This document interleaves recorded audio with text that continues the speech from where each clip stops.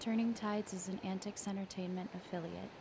You can find us on social media at The Turning Tides Podcast on Instagram, Facebook, and YouTube, and at Turning Tides Pod on Twitter.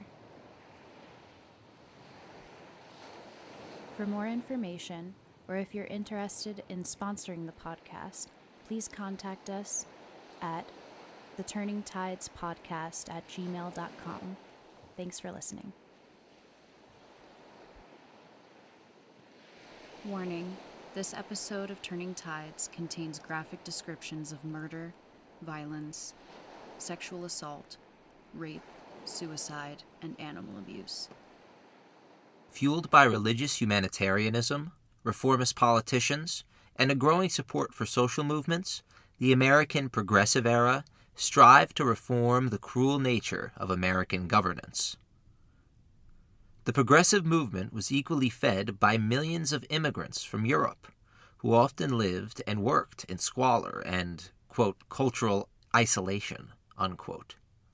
For example, in 1907, 1,285,000 people arrived in the United States. They largely came from Southern and Eastern Europe, but there were also many Japanese and Chinese peoples who arrived in America during this time as well. This new influx of migrants, coupled with social Darwinist politicians, created a perfect storm for reform movements, and they easily gained traction. Muckraker journalists, deemed thus by high society because they weren't afraid to go to any length to find the truth, gained an avid readership. This helped propel the United States into a new era of investigative journalism. Lincoln Steffens, Jacob Riis, and Upton Sinclair are some of the most well-known of these journalists. Philip Dray says progressives believed, quote, great wrongs could result not solely from conscious acts, but also from decisions made by faceless institutions, corporate boards, the courts, and neglectful government agencies, unquote. This helps explain why trade unions exploded in popularity throughout the early 1900s, why many of the unions which were founded on this Wobbly foundation still exist. Two of the most influential progressives during this era were Sidney and Beatrice Webb. Their book, Industrial Democracy, was a revelation to many. In it, the husband and wife team argue for the necessity of trade and labor unions. 20th century corporations were simply too powerful. A counterbalance was necessary. Credited with coining the phrase collective bargaining, they believed only through democratization and the unionization of workers and the workplace could capitalism ever hope to function on an ethical level. If monopolists and industrialists failed to offer these minimal reforms, social revolution would be just around the corner. Indeed, throughout the country, more people than ever were espousing socialist ideas. Appeal to Reason was a nationally published socialist newspaper which had 500,000 readers and was headquartered in Kansas. By 1912, over 1,000 socialists held public office in the United States. They served many roles in their local governments. In the same year, Eugene Debs had won 6% of the national vote. The ruling classes of the country needed to embrace some sort of reform while still saving face. Their solution was scientific management. They would use this blanket term to create vague efficacy models for their businesses, which they claimed would help their employees. Throughout the world, reformism was coming into vogue. In England, a socialist named William Morris was gaining traction with his arts and crafts movement. It sought to bring labor back to the days when work was individualistic and done at home for the betterment of all. In America, his work inspired the City Beautiful movement. This was one of the first active attempts made by local governments to enhance the natural beauty of their cities and towns. Examples of the City Beautiful movement include the Denver Civic Center and Benjamin Franklin Parkway in Philadelphia. Employers quickly followed the shifting tides. Some might have been genuinely concerned about the people they employed, but most saw minuscule reforms as a way to control labor agitation as well as save some money. This was referred to as welfare capitalism. In layman's terms, you give a little up front to save a lot in the long run. Designed initially as a prophylactic, welfare capitalism would soon explode in popularity throughout the quote-unquote industrialized world. A prime example of welfare capitalism is U.S. Steel. They offered workers pension plans and even stock options. However, the most adamant welfare capitalist ended up being John H. Patterson. He was the owner of the National Cash Register in Dayton, Ohio. Philip Dray says that, quote, Patterson introduced free child care, after-work education, organized sports teams, an on-site medical clinic, as well as split shifts for female employees so they could arrive and depart the plant independently of men, unquote. Frederick W. Taylor was another influential voice in the welfare capitalist movement. His aforementioned scientific management was cold and efficient. Insisting that workers did not know what was best for them, Taylor believed all labor issues could be fixed with a mathematical formula. On the subject, Taylor said, quote, What constitutes a fair day's work will be a question of scientific investigation, instead of a subject to be bargained and haggled over, unquote. The AFL was not convinced by these ruthless arguments. When Taylor even suggested a sliding pay scale based on worker ability, the AFL balked. Samuel Gompers said that Taylor was attempting to turn human workers into, quote, mere machines. Science would thus get the most of workers before they are sent to the junk pile, unquote. Taylor claimed his methods were designed to prevent such things, but his anti-union sentiments were obvious. Additionally, many of his critics considered his method to be little more than pseudoscience. However, the business class latched on to many of his theories, and it is partially due to Taylor that we have modern-day business colleges. In 1898, tensions flared in the labor movement again, as 8 strikers and 5 mine guards were killed in the Battle of Virden, Illinois. This battle was part of a larger coal mine war, which was being waged in Illinois between striking miners and private detectives. The battle began because the industrialists brought in black people as strikebreakers, only further degrading intersectional cooperation in the labor movement. Tensions between white and black laborers only grew exceedingly worse and more horrific with time.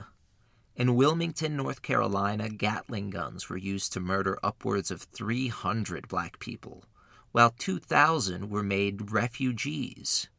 In Pana, Illinois, white Unionists murdered 5 black strikebreakers who were brought in from Alabama. The new century brought more of the same in New Orleans as well.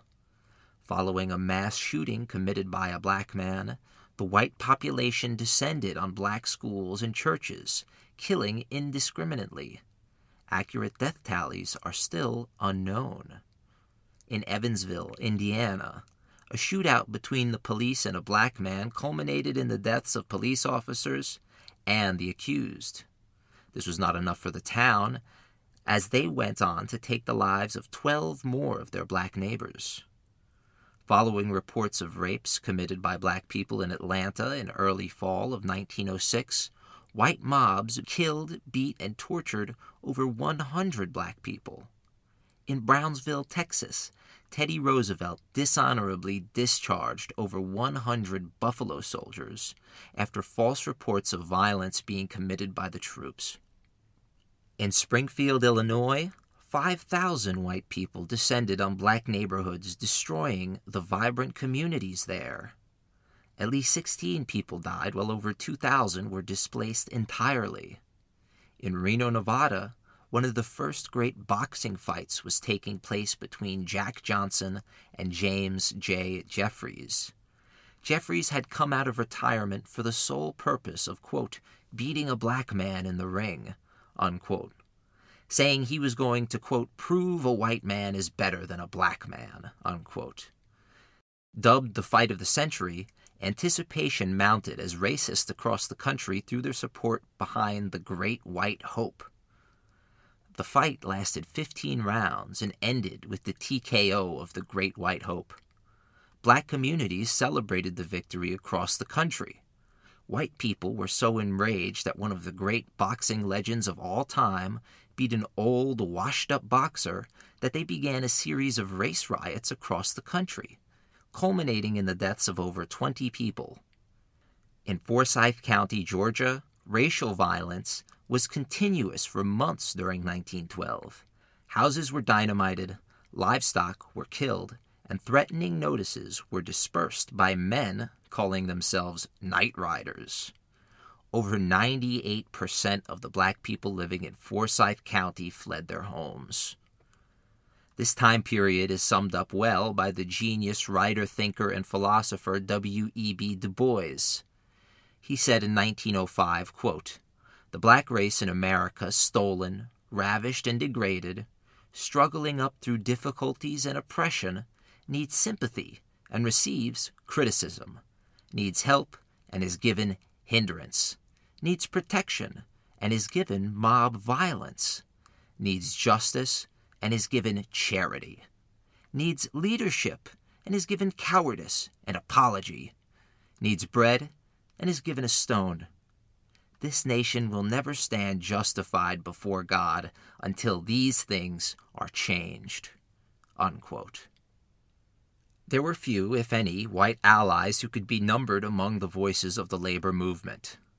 One of the few was Eugene Debs, who was sometimes attacked by fellow Union members for being too interested in the liberation of black people.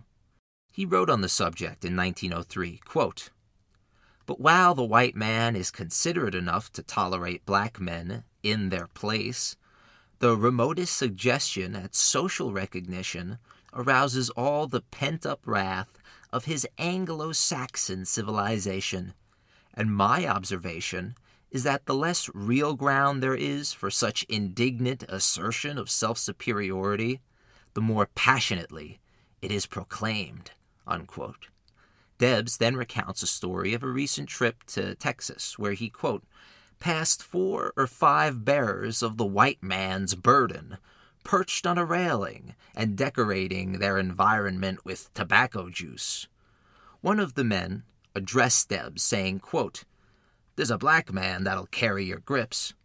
A second one added, 'That's what he's there for.' And the third chimed in with, 'That's right, by God.' Here was a savory bouquet of white superiority. One glance was sufficient to satisfy me that they represented all there is of justification for the implacable hatred of the black race.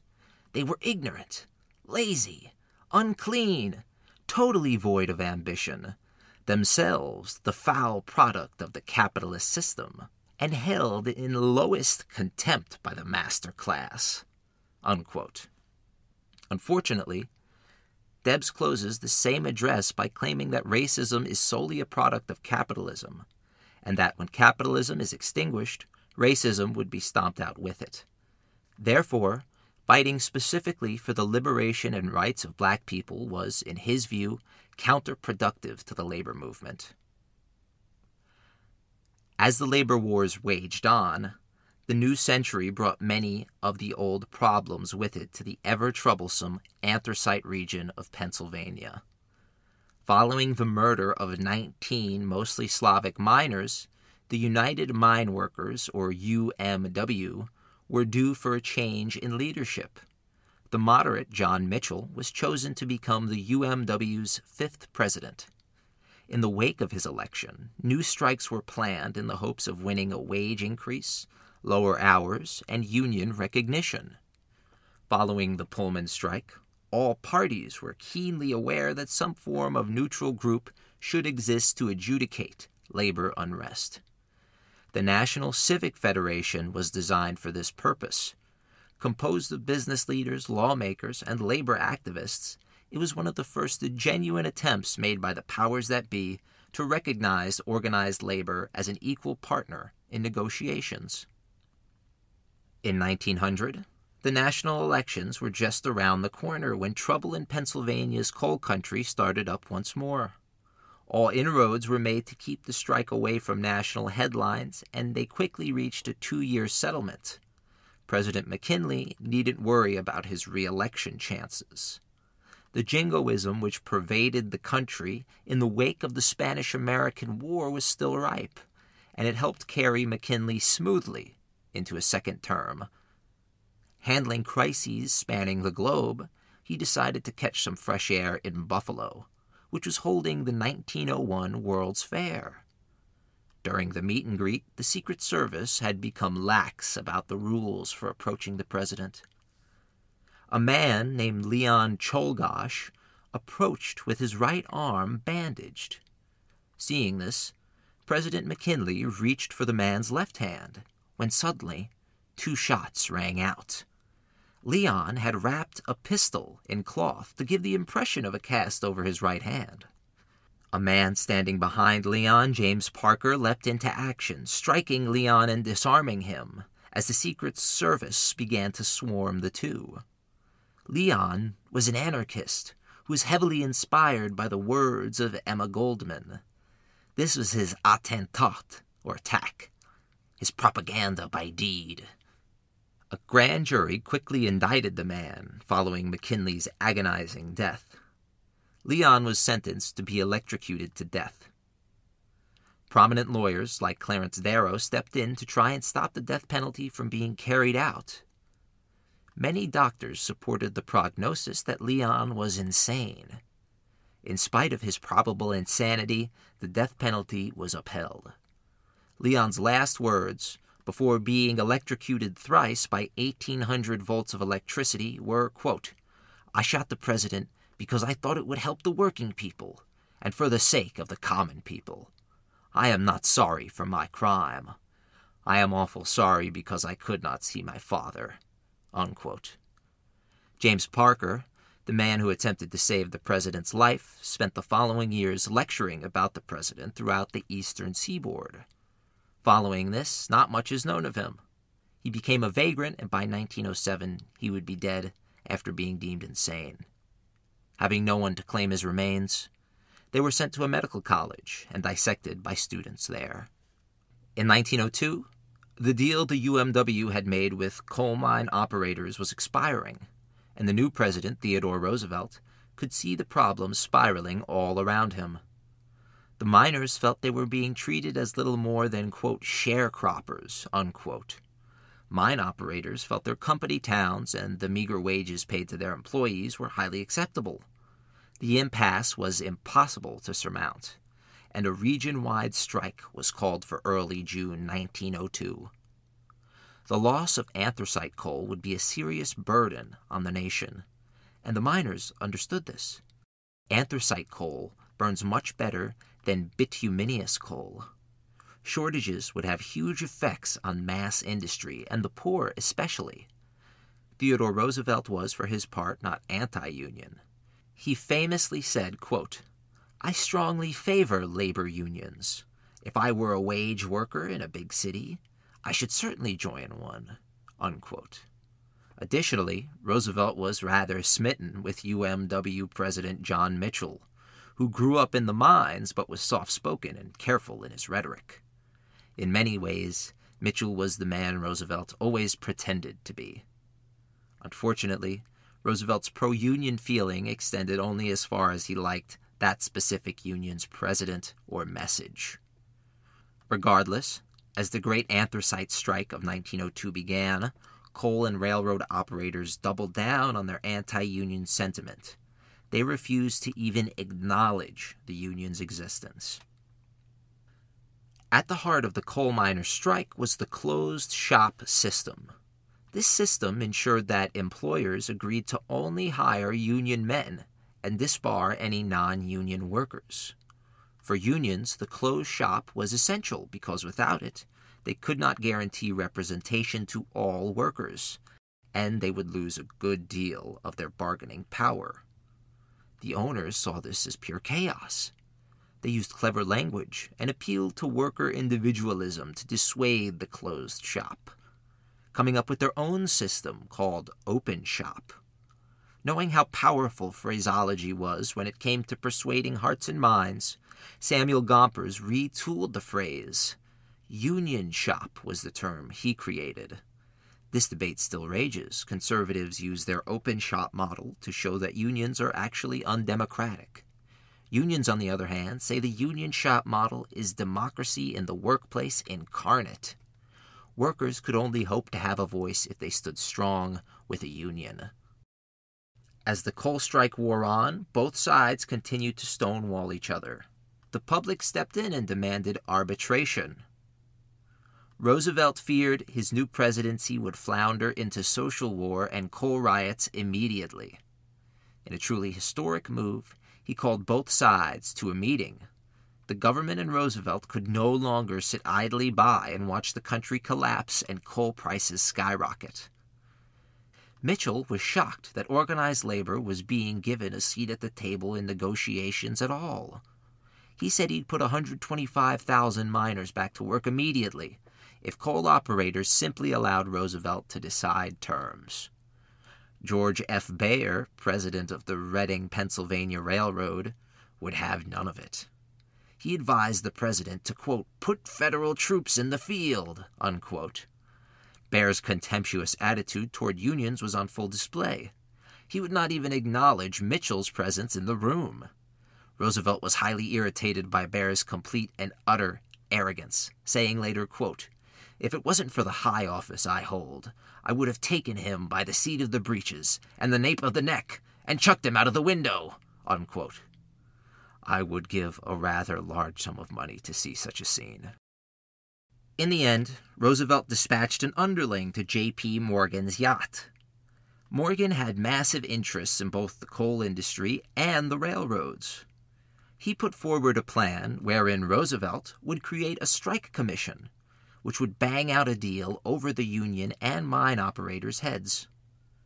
The commission went to work very quickly, and they, quote-unquote, awarded the striking miners a 10% pay hike, an 8 to 9 hour day, and a permanent 6-man mediation board designed to handle all future labor disputes. It was seemingly a win-win. The operators didn't have to acknowledge the union, and the miners received somewhat better pay and lessened working hours. Roosevelt came out looking the best in all of this, as the country saw him as a president who got things done. Having won such recognition from the government, union rights seemed to be ascending. However, not all was as it seemed. In the courtrooms of the United States, conservative judges time and again sided with big business. Samuel Gompers was at a loss of what to do, saying, quote, what chance have labor and the laborers for fair play when the whole history of jurisprudence has been against the laborer? There never was a tyrant in the history of the world but who found some judge to clothe in judicial form the tyranny exercised and the cruelty imposed on the people, unquote. There were steps forward, like the Erdman Act of 1898, which acknowledged unions, offered federal arbitration as an option, and ceased yellow dog contracts. These contracts had forced new employees into waiving any union representation upon hire. However, America's courts stepped in to shield big business. In Lochner v. New York, the court sided with a baker who worked far longer than state law allowed. Inexplicably using the 14th Amendment, which was originally designed to protect those who had been enslaved, the court claimed the legislature had no place interfering with the baker's choice to work in whatever conditions he agreed upon with his employer, whether or not those conditions were unsanitary. Weird flex. They claimed that because of the 14th Amendment, state governments had, quote, no right whatsoever, unquote, to interfere with, quote, the liberty of contract, unquote, even if public health and safety was on the line. The great dissenter, John Marshall Harlan, could not have disagreed more. He felt it was entirely the job of the legislature to regulate unsafe industries, and that the case before them had nothing to do with the courts. Lochner turned the clock back on years of uphill struggle for the labor movement. Beyond that, it started a whole judicial trend of subverting the gains of organized labor. Adair v. United States struck down the yellow dog clauses in the Erdman Act. Now an employer could force prospective hires into disavowing union membership, simply because they could. By the 1920s, the courts were even striking down minimum wage laws. This period, well into today, demonstrates the ineptitude of a system in which 5 almighty justices decide the fate of an entire country full of people. In Lowe v. Lawler, the courts took aim at union-authorized boycotts. Apparently, boycotts were in violation of the Sherman Antitrust Act. Go figure. Philip Dray says Lowe was entitled to, quote, collect triple financial damages from the members of the United Hatters Local, to the point of attaching individual bank accounts and threatening foreclosure on more than 2,000 worker homes, unquote. The AFL stepped in and raised money for the Hatters' quote-unquote damages. Gompers in the AFL were in the court's crosshairs shortly after. They found him and his new vice president, John Mitchell, guilty of violating the Sherman Antitrust Act. The violation carried with it a possible year-long jail sentence for the moderate union leader. These criminal charges were dropped, but the court still upheld its decision. Union boycotts against big business were illegal. In spite of the repeated roadblocks put in the way of meaningful reform, there were plenty of progressive policies which slipped through the cracks, especially in the state legislature. One of the main issues of the time was child labor, and without the voice of Mother Jones, child labor might still be as horrific today as it was during this period. Mary G. Harris Jones lived through the Great Chicago Fire, the 1877 railroad strike, the Haymarket Affair, Coxey's unemployed armies, and the Pullman strikes. These events were the bedrock of her ideological foundations. Near the end of her life, she came fully into her own, embracing her Mother Jones persona to the nines. In 1903, at age 73, she led striking children to the Long Island home of Theodore Roosevelt. Borrowing animal cages from a local carnival, Jones illustrated her point graphically. She put the striking children into the cages, with banners strewn across them reading, quote, "We want time to play," unquote. A flustered Roosevelt refused to meet with the children, but the publicity from the Children's March was a game changer. Child labor became a divisive issue. Previously, people were content to ignore the fact that their clothes and tools were created by children as young as 7, who were denied an education. 1941 would be the first time America upheld restrictions on children under the age of 16 working. Today, child labor laws are being pushed back once more due to a claimed labor shortage. Politicians who claim children are needed in the workforce are delusional at best and insidious at worst. When children begin work at a young age, it can be justified as a way to imbue them with confidence or a strong work ethic.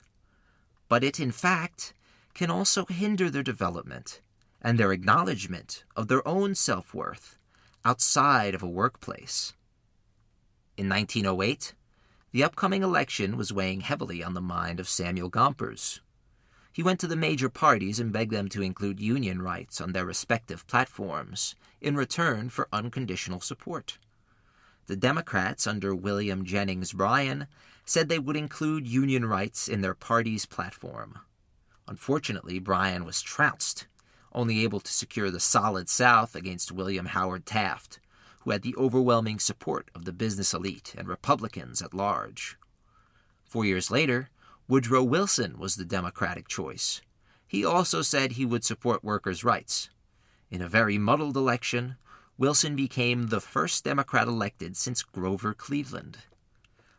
American politics, far from being a static thing, were very changeable, with nearly every decade seeing a flip in power structure and party ideologies.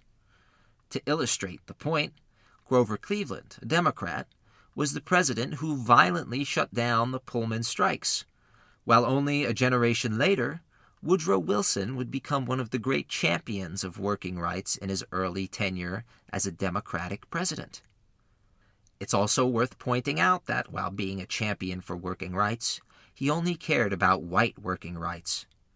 Wilson is probably one of the most disgustingly racist presidents in American history, claiming the white supremacist movie Birth of a Nation was, quote, all true, unquote. One of Wilson's first acts as commander-in-chief was to create the modern income tax, while lowering American tariffs. Next, he created the modern-day Federal Reserve Bank.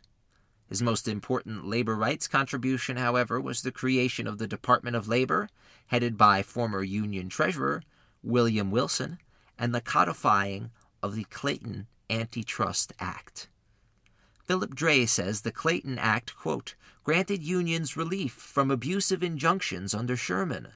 Enthusiasm proved premature, as the law held out several exemptions under which injunctions still could be used. Unquote. On top of the codification of the Clayton Antitrust Act, there was also the Kern-McGillicuddy Act, which established compensation laws for workers. In terms of overall effect, many consider the Wilson administration and the Progressive Era to be the cornerstone of the future New Deal. In New York City, one of the key moments in the Progressive Era was about to take place. The recently founded International Ladies Garment Workers Union, or ILGWU, initiated an impromptu strike of over 20,000 mostly female textile workers. Textile work was shoddy in New York, and often seasonal. Some factories consisted of a handful of workers and a couple of sewing machines. In many cases, smaller factories were given work from larger entities, and created a single style of zipper or a specific collar. These subcontractors in turn subcontracted their work to their laborers. Every piece fashioned and every zipper rigged were haggled down by bosses to save a modicum of inconsistent profit, while workers begged for a few extra cents, often to their detriment. This sweating of labor for every piece is where the term sweatshop comes from. Women workers toiled at the same rate as the original laborers of Lowell, Massachusetts, working from 8 a.m. to 6:30 p.m., 6 days per week. They were paid anywhere from $8 to $13 per week. If you belonged to a smaller shop, you were paid per piece created, forcing long hours and shoddy workmanship. Workers were charged for the needle and thread they used, and they were crammed together, literally working back to back. Bathroom breaks were discouraged or outright forbidden, and sexual assault and harassment were rampant. Those who complained were not only fired, they were blacklisted and forced into a new career entirely. 50% of the women were Russian and Ukrainian Jewish peoples. Another 33% were Southern and Tyrolese Italians. Few spoke English, and few could communicate across such large cultural gaps. They inhabited ethnic slums in New York City's Lower East Side. However, the oppression these women endured bound them together, in spite of their many differences. The striking began at Rosen Brothers, when both contractor and seamstress walked off the job together to protest declining rates for the pieces they created. It began a 5-week work stoppage, which forced the two Rosen brothers into granting several concessions to the union. Seeing this encouraging sign, other women textile workers struck at the Triangle Shirtwaist Company and Lasersons. At the Triangle, the company had created its own corporate union or association, which doled out favors to, quote, faithful workers, unquote. This irked many, who met off-site to discuss their grievances. When the meeting was discovered, many involved were fired. In September, the strike was called. Triangle resisted and imported not workers, but garments from their Philadelphia shops. Marching alongside the ILGWU was the Women's Trade Union League, mainly consisting of upper-middle-class liberal reformers. Its founding members would go on to help found the NAACP. Striking together, the women workers were met by company toughs, who were often hired from the street. This policy of beating up young women did not play well in the press, and many were turned sympathetic because of corporate actions. The operators were losing ground. They turned to the law and said the women picketers were trespassing. The women responded by saying they were participating in a cherished First Amendment right. In late November, the garment workers met in Cooper Union to discuss the prospects of expanding the strikes across the whole industry. The droning speeches which followed were driving Clara Lemlich, Ukrainian Jewish immigrant, up the wall. She leapt to the stage between speakers and said, quote, "I am a working girl, one of those who are on strike against intolerable conditions. I have listened to all the speakers, and I have no further patience for talk. What we are here for is to decide whether we shall or shall not strike. I offer a resolution that a general strike be declared now." Unquote. The assembled became enraptured at the young woman's call to action. A resolution was quickly passed for a strike, and the mass of textile workers took, quote, "the old Jewish oath," unquote. Standing firmly together, they recited the words, quote, "If I forget thee, O Jerusalem, may my right hand wither, may my tongue forget speech," unquote. Bound in religious commitment, 15,000 Jewish women struck the next morning, crippling the entire New York City textile industry. Female workers and scabs participated in general melees in the streets. In one instance, a sole male had to be saved from the fury of the melee. The press called these instances of violence, quote, "Amazonian attacks," unquote. By Christmas, almost 800 people had been arrested. Among them were 2 young women accused of stabbing a factory owner with hairpins. On January 2, 1910, hundreds participated in an impromptu pageant. Women walked the runway adorned with sashes saying "arrested" or "workhouse prisoner."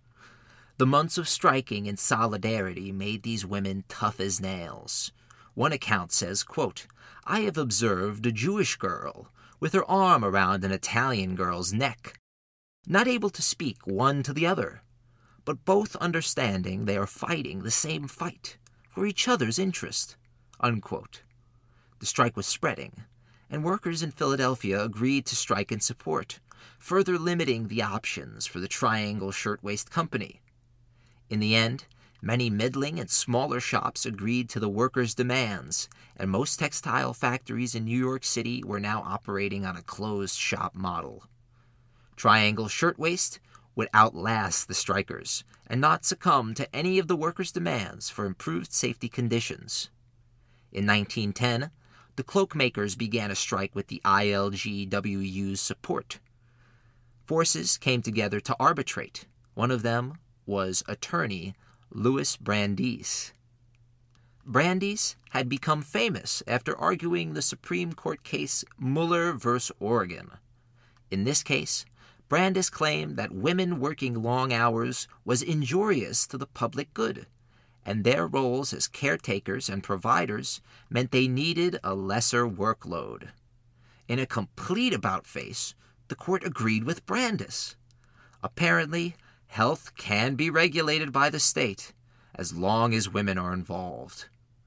Most remembered from this case is the Brandeis Brief, in which Brandeis used extensive data and research to prove his point, instead of legal arguments and precedent.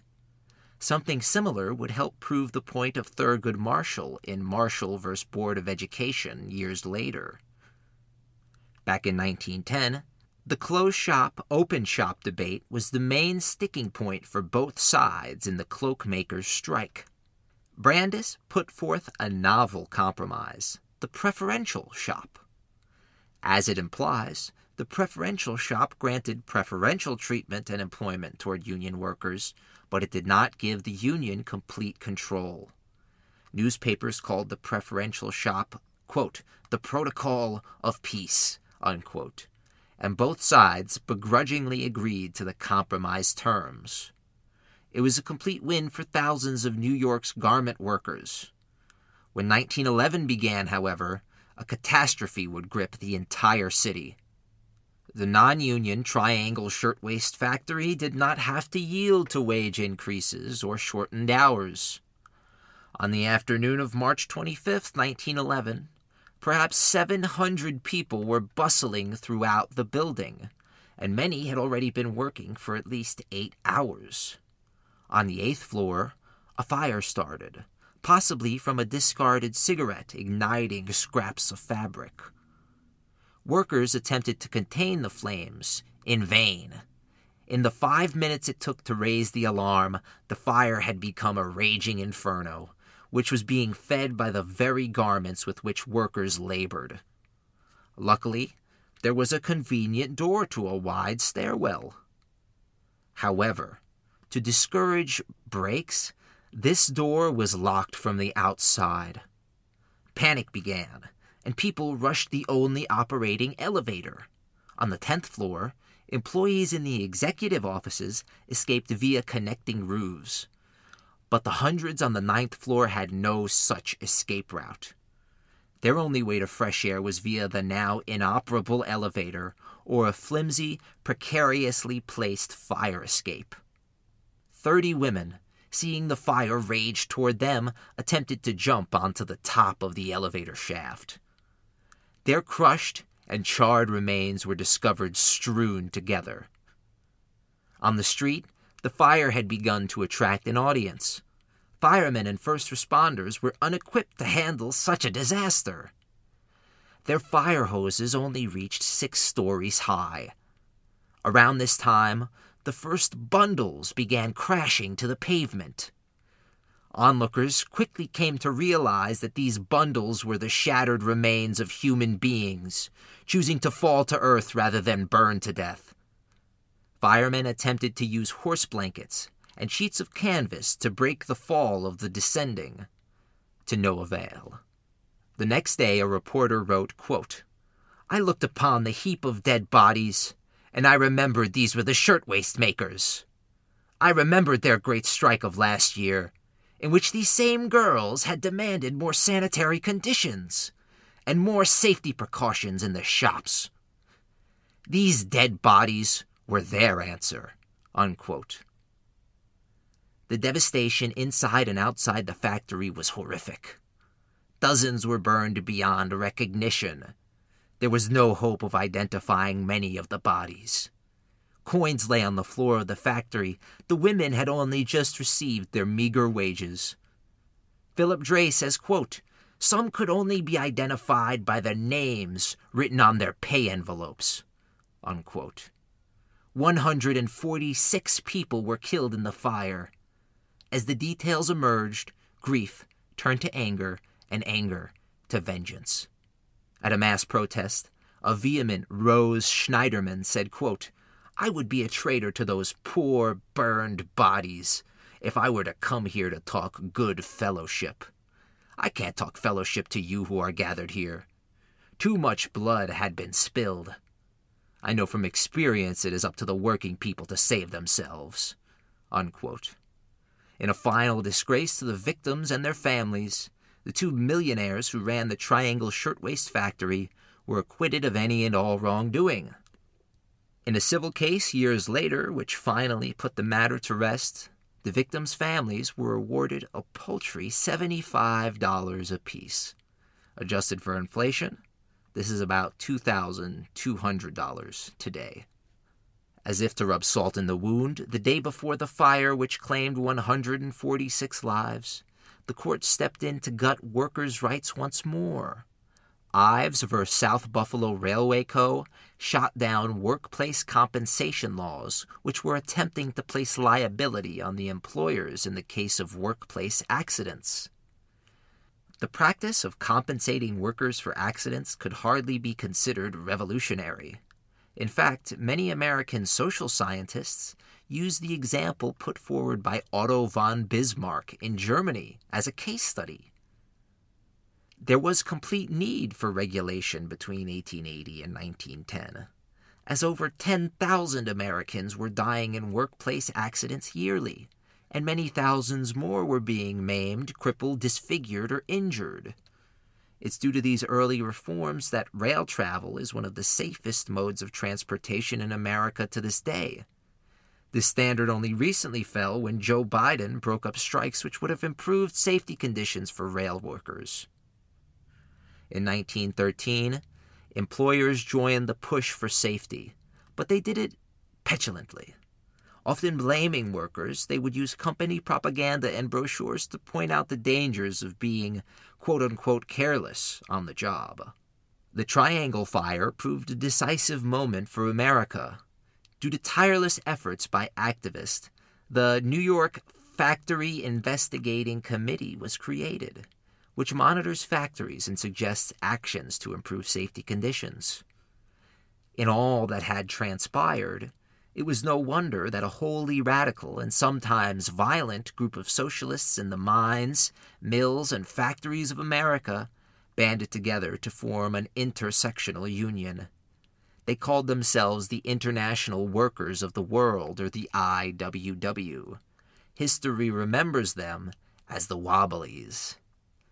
The Old West, contrary to popular depiction in movies and television, was won as much by the coal miner as it was by the cowboy. The cowboy provided the means for the land to become quote-unquote tame, but the coal miner provided the cowboy with his pistol, bullets, knife, and fire. Contrary to popular musings, the crackling wood fire was not at all common in the Old West. The primary fuel was coal, which could be mined across the entire eastern spine of the Rocky Mountains, also known as the Front Range.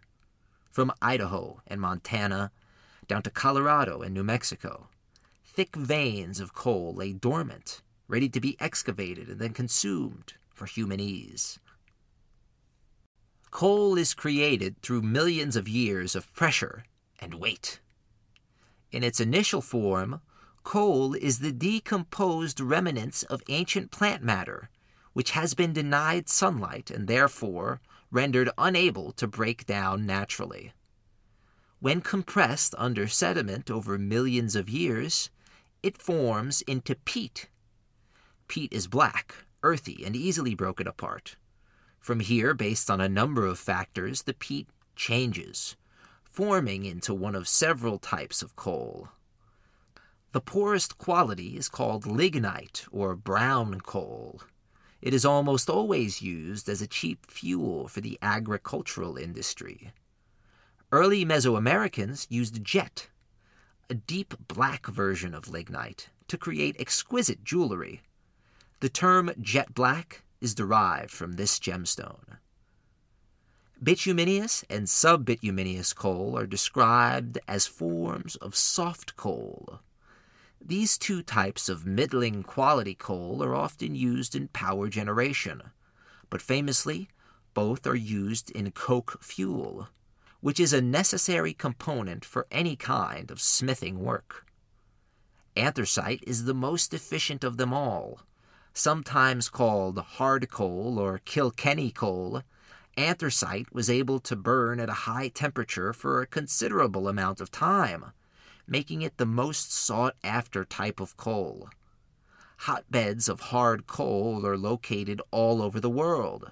Today, China has taken the lead on coal production, outpacing every nation combined in the rape of the natural world. Regardless, as the great northern forests were being decimated for wood fuel, the discovery of steam changed the energy-producing game. Lumber was too expensive at this point, and animal dung was not very pleasant to burn. Coal, however, was readily available for the enterprising and least frightened. The underground world changed the basic relationships that workers had with each other, with their animal cohorts, and with the very air they breathed. At any moment, a single careless mistake or pure chance could kill hundreds. Most early miners worked together in unofficial cooperatives and sold their easily picked coal by the pail for some spending money. They owned their own tools, made their own hours, and protected one another from a modicum of possible dangers. As the railroads grew in size, the thirst for coal became an insatiable need. The railroads, industry, agriculture, the armed forces, and even the coal mines themselves needed coal. More and more coal was sucked out of the earth. No longer were enterprising individuals mining coal at their own pace. Now massive conglomerates with millions of dollars were forcing men to meet increasingly outrageous mining tonnage quotas. These men often became miners as children, starting as breaker boys who sifted through the coal and shale at the mouth of the mine for a pittance. Soon they would become drivers, having to work with mules who were unaccustomed to life underground and who could panic, kick, and bite with ruthless effect. Much like the mines in which they toiled, mules were aberrations, created by humans for human convenience. They were unable to reproduce and worked for scraps of food. Drivers were sometimes very cruel to their mules, beating them with whips and blunt force objects. To their reputation, mules remained stubborn. One miner says, quote, "The animals were unionized before a lot of us," unquote. In this subterranean world, ethnicity, skin color, politics, and religious views mattered little. Besides each other, the miners had a sole friend, the mouse. Mice proved invaluable to miners, not just as a warning sign. The canary in the coal mine is the famous example of another small animal which was used alongside miners to determine if working conditions were safe, but also as companions. Miners would sometimes name the mice they came into contact with, and even feed them by hand. These vast labyrinths of tunnels, rooms, and byways were created and gridded out like a planned city. Miners were assigned rooms to work, with a partner and sometimes a trainee. Depending on the vein of coal you had to mine, your room could make or break your family's livelihood. Experienced mine bosses knew the best rooms and would give them out like rewards to workers who towed the line. In the worst cases, miners pimped out daughters and wives for the opportunity to merely mine in a room with massive coal veins inside.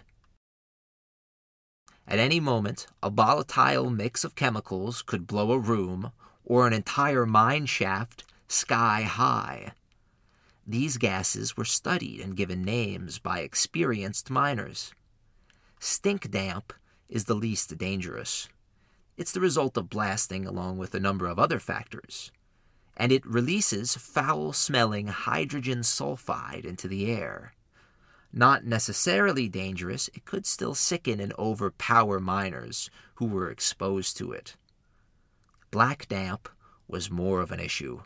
This phenomenon occurs when carbon dioxide and nitrogen build up in abandoned sectors of the mine. As these chemicals built up, they would occasionally leak into working mine sectors. If not noticed quickly, one could asphyxiate and die. One of the worst ways to perish was through afterdamp. Thomas G. Andrews says it was, quote, "a compound produced by the explosive combustion of gas and dust." Afterdamp contained heavy concentrations of carbon monoxide. The majority of casualties in mine explosions probably resulted not from the force of the blasts, but rather from carbon monoxide poisoning as afterdamp seeped through the workings, unquote.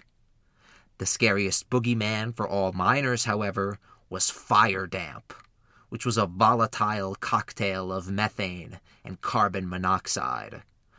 The methane had been lying dormant amongst the coal seams for millennia. A single spark and the entire mine could be gone in moments. This helps explain why the coal industry was wary about implementing newer technology, as it had the potential to blow up the mine if it let off a single spark. The uprisings in Coeur d'Alene and the anthracite region of Pennsylvania demonstrated how contemptuous the working relationships were between working peoples and their employers.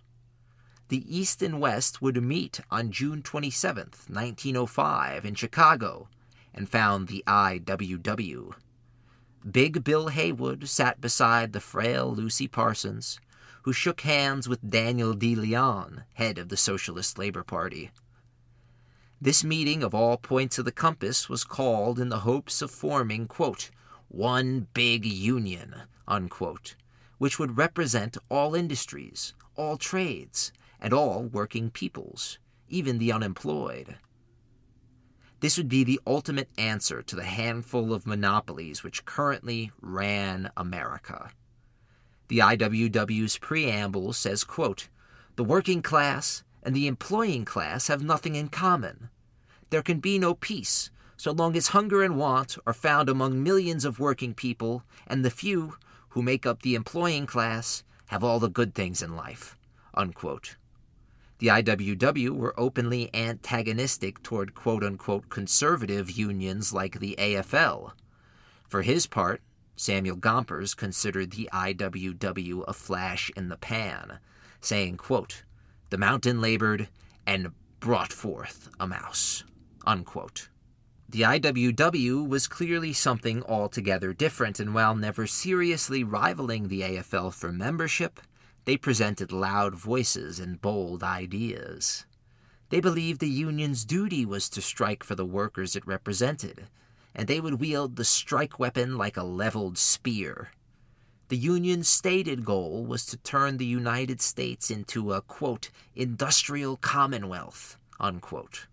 They would achieve this commonwealth after, quote, a series of strikes, leading to a general strike, which would force the capitalists to capitulate, unquote.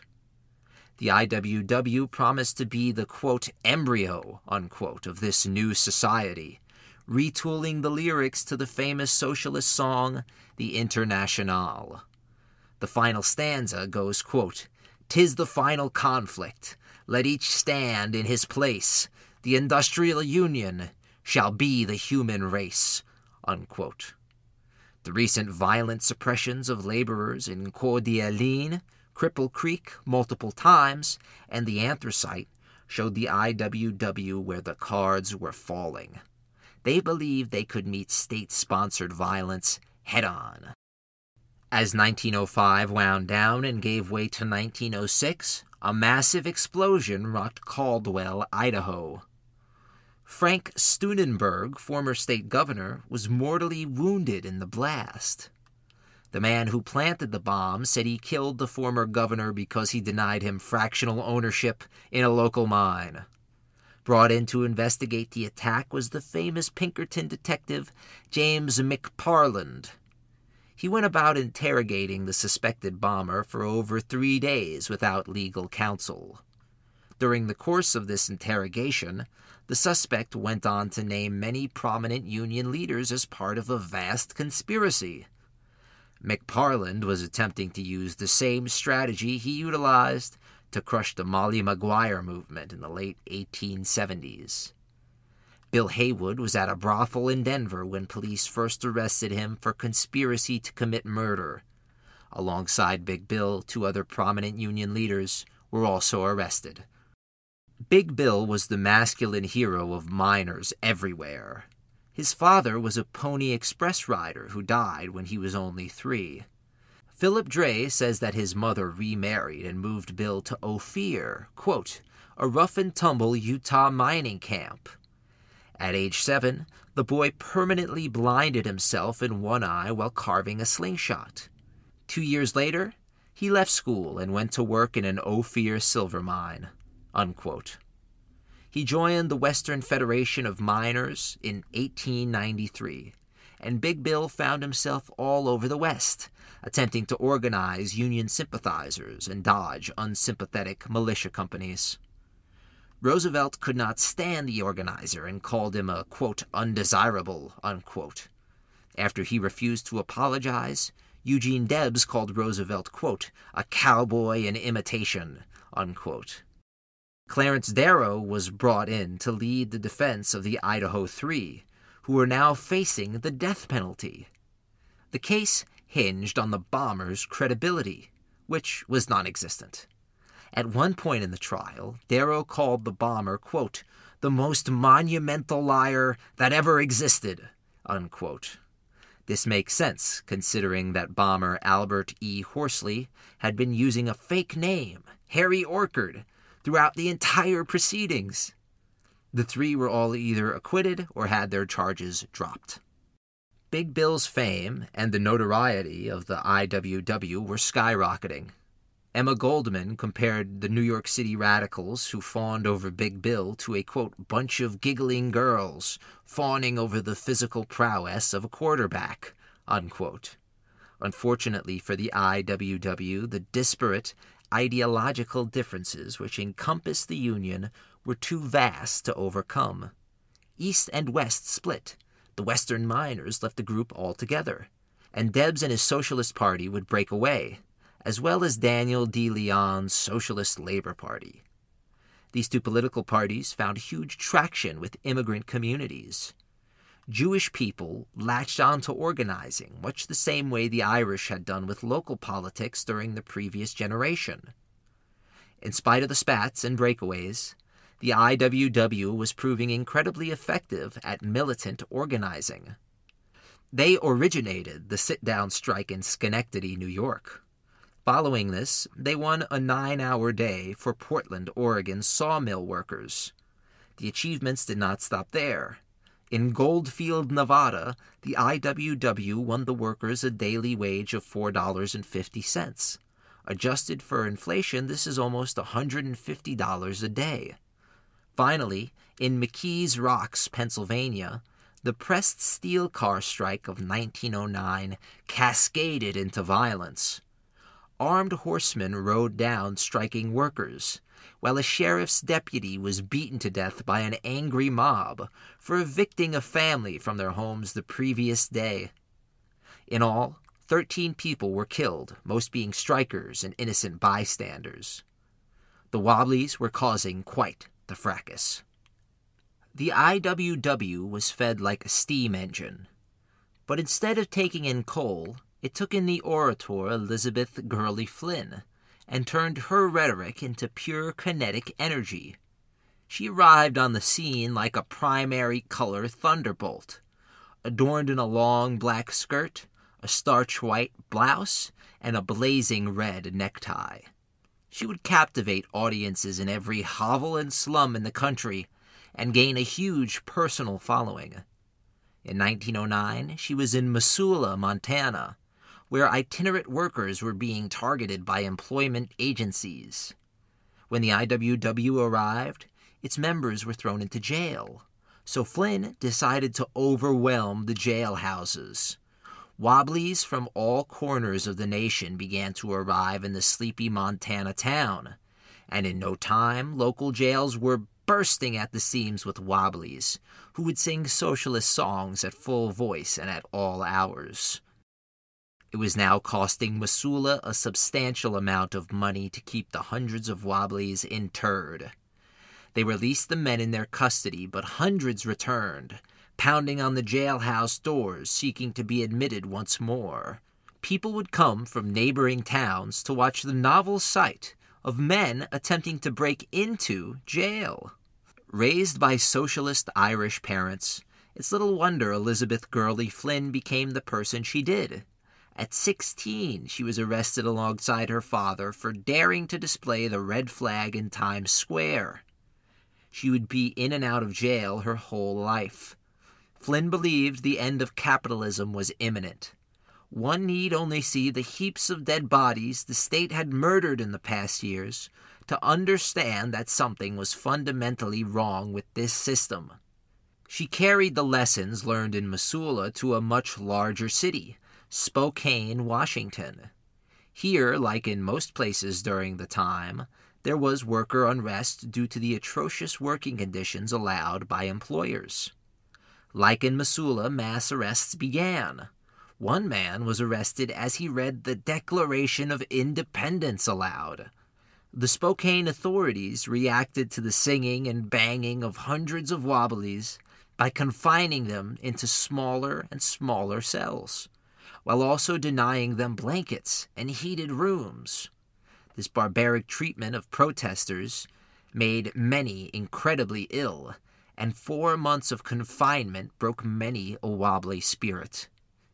Flynn, who was with child at the time, arrived in March of 1910, and she was immediately arrested for making a speech. While in lockup, she claimed many women were forced into prostitution by the Spokane police. When it came time for her trial, the foreman of the jury said to the judge, quote, "If you think this jury, or any jury, is going to send that pretty Irish girl to jail merely for being big-hearted and idealistic, you've got another guess coming," unquote. Mired in scandal and accruing debts from the hundreds arrested, the will of Spokane was smashed by a mother-to-be. They agreed to terms with the IWW. Free speech was once again threatened. This time, the authorities of Fresno, New Mexico, were incensed that the IWW was organizing workers. They denied the union the right to gather publicly and promised to arrest any and all who were not employed for vagrancy. Leading the local IWW was Frank Little, a white and Cherokee labor organizer. The same strategy of packing jails was attempted, and the Fresno jailhouse became saturated with Wobblies. Fresno quickly agreed to the IWW's demands. However, in San Diego, these same tactics failed, as Southern California was in the midst of its own quasi-Red Scare. On October 1st, 1910, the LA Times headquarters was bombed in a terrorist attack of unprecedented violence. In the rubble, the carcasses of 21 people were uncovered, and accusations began to fly at once. Conservatives claimed that this was the work of a violent unionist conspiracy, while labor advocates claimed the explosion was the result of a reported gas leak, and they rushed to the accused's aid. The two brothers accused of planting the bomb were John and James McNamara. After one of their accomplices stepped forward and agreed to testify for the state, James admitted he set the bomb to frighten the Times and cause them to rethink their open shop stance. James also admitted he did not think the bomb would do as much damage as it did, and the supposed gas leak may have played a part in the ensuing fire. Regardless, labor leaders across the country felt they had been betrayed, as such negative publicity did massive harm to the labor movement. It solidified once more the threat of radicalism, and solidified in permanent ink the violent anarchist bomb-thrower caricature. In Lawrence, Massachusetts, textile workers had been bristling in their factories. Much like the neighboring city of Lowell, Lawrence was one of the first great manufacturing hubs of the pre-Civil War Northeast. However, that luster had long dimmed. The classic problems of companies using strikebreakers and the spread of mechanization took their toll on the city's workforce. Wages remained stagnant, and people suffered the unrelenting creep of poverty. 90% of the city's population were either Italian, Slavic, Belgian, Portuguese, Syrian, German, or French-Canadian immigrants. When the American Wool Company announced a wage cut, the mill workers struck. Mill workers were some of the poorest paid workers in the entire nation, so this makes sense. A further depreciation of wages would mean starvation. American Wool claimed the reduction in wages was necessary because of the, quote, iron law of competition, unquote. The Wobblies were small in Lawrence, only having a handful of members in their local chapter, but they called for aid from the national office. On January 12th, in the snow, 30,000 textile workers marched out of their factories after receiving their decreased pay stubs. They proceeded to destroy machinery and vandalize government property. Answering the call to arms from the national office, Joseph Eder arrived in Massachusetts. Eder was a New York City-based socialist who is best known for his jovial appearance, appearing in mugshots with an infectious grin and wearing a powder blue suit and tie. His father was injured in the Haymarket affair, so radicalism seethed in the Eder house. Instead of being read Alice in Wonderland, Eder was regaled with stories of the martyrs of American labor as a boy. Eder was a down-to-earth speaker, which made him instantly relatable to almost any audience. Unlike the brawling and aggressive Big Bill Haywood, Eder promoted nonviolence as the most surefire way to win the strike. He understood that public perception meant everything, and only with a sympathetic populace could a strike succeed in any meaningful way. In spite of the nonviolence of those striking, the authorities turned hoses on the crowd on the freezing morning of January 15th. This act infuriated the strikers. The soldiers followed this up by going through the crowds and jabbing women and children with the ends of their bayonets. When this failed to disperse the strikers, authorities turned to divide and conquer tactics, attempting to turn the many nationalities on one another. Eder recognized this tactic, and he told his strikers, quote, "Our enemies are making an effort to blind the issue by making a cry of foreigners, rioters, to which we may reply, we were not considered foreigners when we meekly consented to being robbed of our labors and opportunities. We were considered good citizens, as long as we were traitors to our best interests." Unquote. On January 20th, Lawrence authorities stormed the slums of the city and supposedly discovered 3 stashes of dynamite. One was in the Italian ghetto, another was in the Syrian ghetto, and the last one was found, quote, "in the open," unquote, near a local cemetery. 3 people were brought in for questioning, including an Italian cobbler, a Syrian tailor, and a, quote, Porto Rican, unquote. Misinformation spread like wildfire, and there was general panic amongst the powers that be. On January 24th, Big Bill arrived on the scene to a thunderous ovation. Mounting a box, Big Bill looked into the faces of thousands of workers and said, quote, "There is no foreigner here except the capitalist," unquote. On January 29th, tragedy changed the complexion of the entire strike. In a scene similar to the Boston Massacre, the citizens of Massachusetts hurled ice and rocks through windows and at local police forces. The police rushed this mob, and in the melee which ensued, a gunshot struck and killed 33-year-old Anna Lopizzo.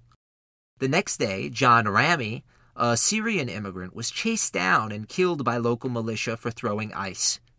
That night, Eder was arrested and accused of being involved in Anna Lopizzo's death. Alongside Eder, a local Italian poet, Arturo Giovannitti, was also arrested and charged. Their crime was that they instigated Anna's death with their, quote, "incendiary words," unquote. The authorities were trying to kill those who spoke up. In this case, it was an even more egregious breach of justice than in the Haymarket affair, as both Eder and Giovannitti both advocated nonviolence. Joseph Caruso, a local worker, was also arrested and charged with the murder of Anna. Big Bill Haywood and the IWW rallied to the defense of the accused. Returning to New York, Haywood would spend his time raising money for the striking workers, telling the congregation, quote, "They are the persons who clothe you, and yet they are the persons who are naked," unquote. Back in Lawrence, a public relations coup was about to shift public opinion to the strikers' side. Italian workers stepped forward and brought a piece of the old country to the new. Labor disputes could last for many months in Italy of this period, so striking workers were used to long work actions. These same workers would often send their children to live with relatives to ease the financial burden on those striking. They proposed the same thing could be done in Lawrence. Houses opened their doors as far away as Philadelphia to any children of strikers in Lawrence. Chaperoned by Elizabeth Gurley Flynn and Margaret Sanger, the first trainload of 119 children left Lawrence in February. It arrived at Grand Central Station and was greeted by 5,000 supporters who sang La Marseillaise. The children, left the train in teams, shouting, quote, "Who are we? Who are we? Who are we? Yes, we are. Yes, we are. Yes, we are.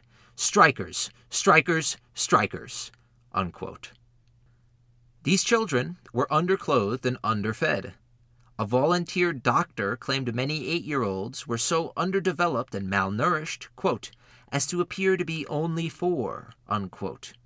The IWW claimed there were 1,000, quote-unquote, strike waifs ready to be sent out of Lawrence.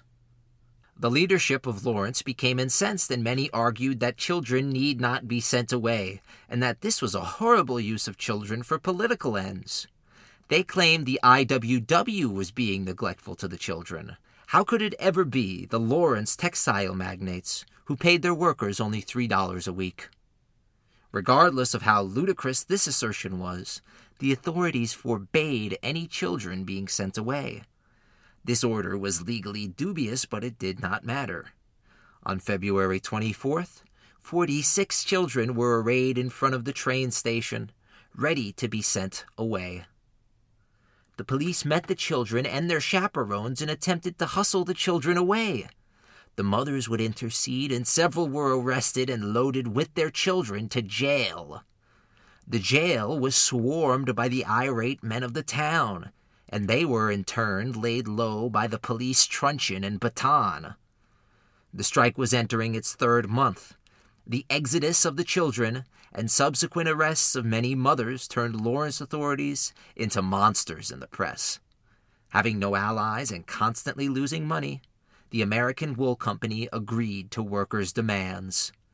Philip Dray says the workers of Lawrence won, quote, improvements in hours and benefits were granted, and wages raised by between 5 and 25%.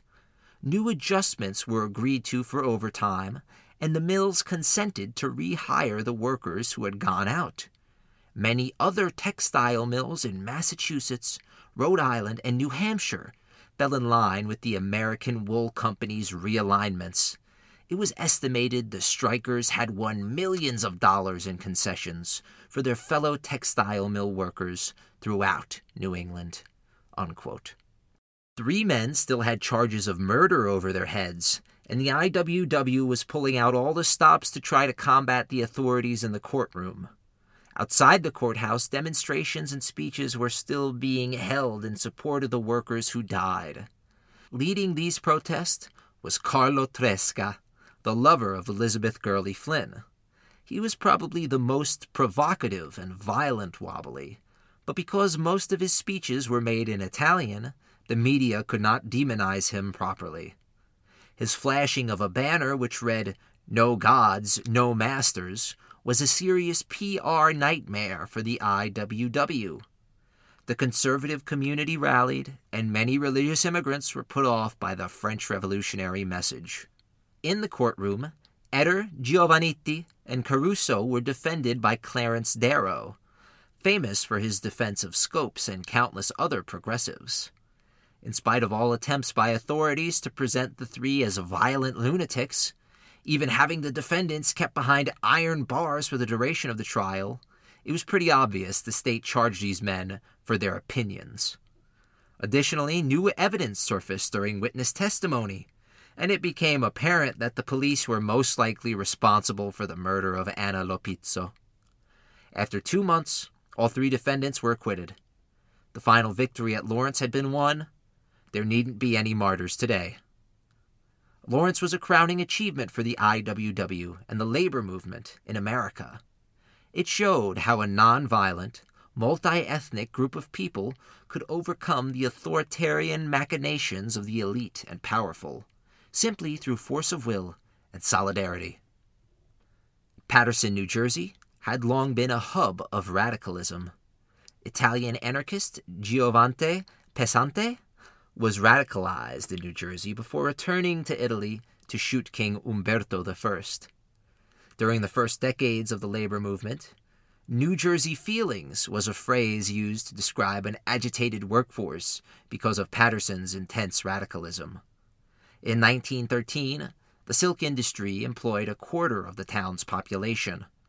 In the years previous to this, women and children had been introduced into the employment pool, which was depreciating the wages of men, as employers paid women and children less for the same work.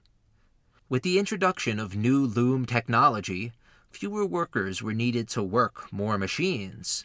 This was unacceptable, as the workforce was already stretched thin, and after an entire grievance committee was fired, tensions were ramped up exponentially. On March 3rd, 25,000 silk workers struck, demanding an 8-hour day and a 12-hour minimum wage. Unfortunately, the IWW had recently been crushed in their attempts to unionize New York City's restaurant workers.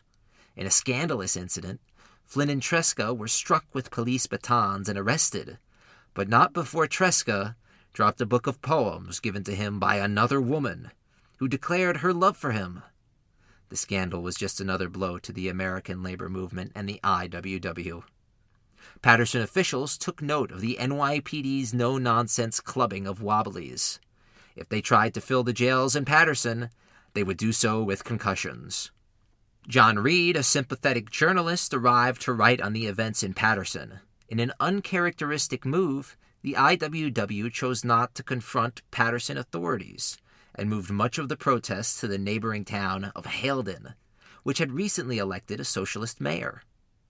From just over the town border, the IWW gave speeches and marched, seemingly unharassed.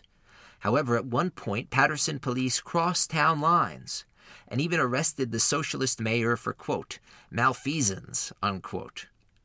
The IWW attempted another exodus of children, but it failed to garner the same sympathy from the press. Conservative elements attempted to counter the IWW, declaring March 17th Flag Day. In response, workers carried a litany of American flags with banners attached which read, quote, we weave the flag, we live under the flag, we die under the flag, but damned if we'll starve under the flag, unquote. On April 19th, a stone-throwing group of strikers was met by private detective gunfire. Valentino Modestino, a husband, father, and innocent bystander, was killed. After promising Modestino's pregnant widow that she would be cared for by the Union, Elizabeth Gurley Flynn says, quote, iron entered my soul. I became and remain a mortal enemy of capitalism. I will never rest contented until I see it replaced by a government of the people, led by the working class, unquote. The Paterson strike ended in disaster and humiliation for the IWW. John Reed put forward a peculiar new idea to raise funds for the strikers. He claimed a, quote, workers' pageant, unquote, which starred the workers themselves and labor leaders, would be a groundbreaking new art form. Unfortunately, the production costs and rent for the venue far exceeded the minuscule profit they made. Finally fed up with going hungry, the silk workers of Paterson returned to their posts. Throughout the West, and especially in southern Colorado, miners usually suffered in silence.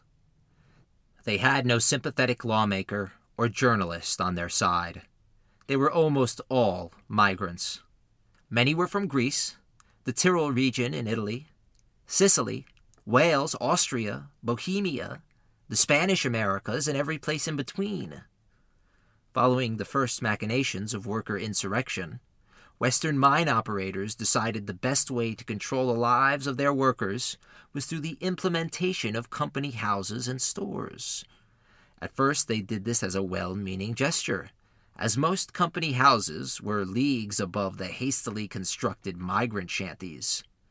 However, these company structures had no character. Previously, migrants would build amongst their own people and use their own architectural stylings when designing their houses. It made a diverse mosaic of varying structures. Company houses rarely differed in style, and the amenities offered were taken out of the rent. Corruption became the norm, as the associated company store would usually overcharge miners, who were only paid in script. Additionally, all aspects of town life were controlled. It was as bad as the most blockheaded Soviet policy, and violence was rampant because of it.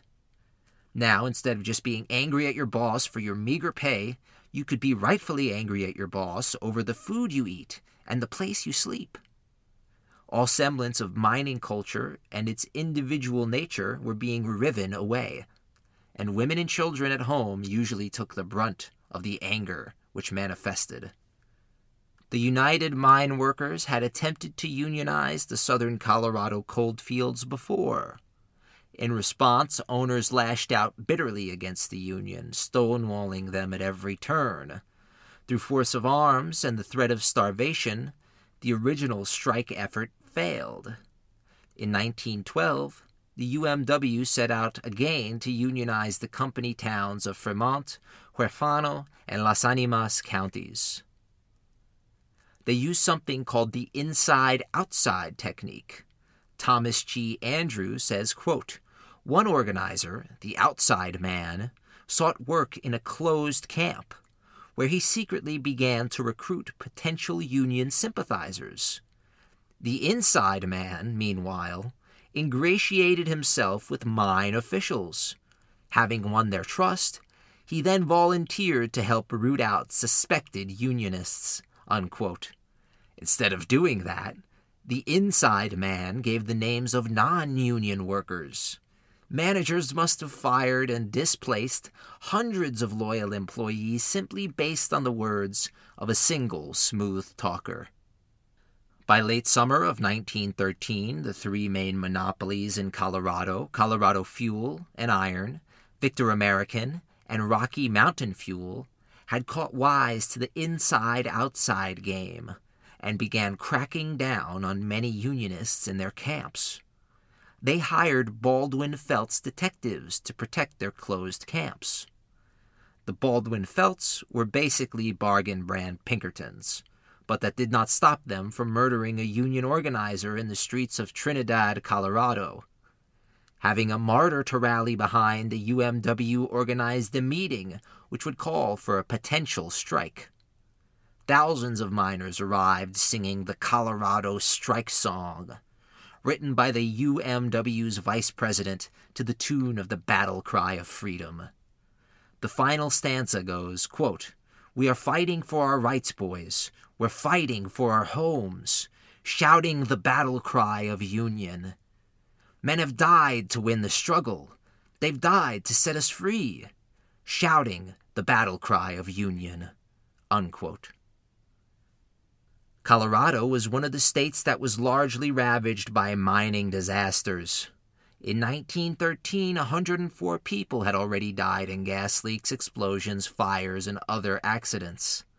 Miners were not paid for putting up beams which could save their lives. This practice was called dead work, and depending on the stability of the room in which you were mining, dead work was sometimes necessary to prevent a total cave-in.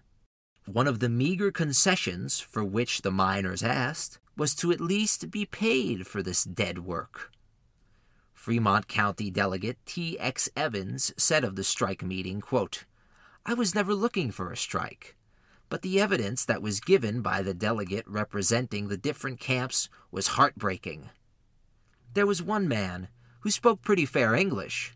He said he had a partner, and the boss told him, 'Now you have to go take this mule today and drive.'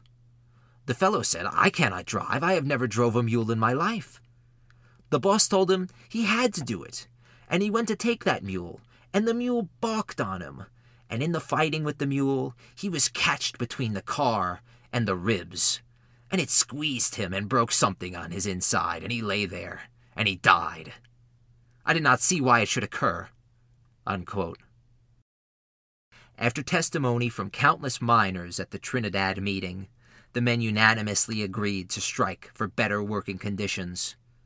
The UMW demanded a 10% increase in wages and tonnage rates, an 8-hour day, pay for all dead work, a check-weight man to be elected by the miners, the right to trade in any store the miner wanted, the upholding of state law, and the acknowledgement of the union.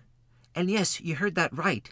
These three monopolies were in direct violation of Colorado state law in regards to their mining practices. The UMW set September 23rd as the date of the strike. Mother Jones had arrived to support the strikers. She was now in her 80s. She rose and said, quote, "Rise up and strike. If you are too cowardly, there are enough women in the country to come here and beat the hell out of you. If it is to be slavery or strike, then I say strike. Strike until the last one of you drops into your graves," unquote.